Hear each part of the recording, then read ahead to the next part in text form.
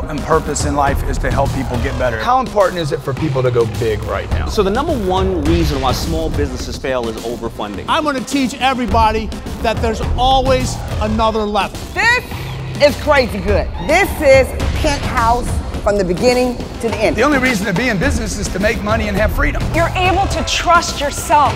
If I'm gonna build an empire, damn it, I'm gonna do it. I'm always committed to differentiating and adding value. For me, that's the key.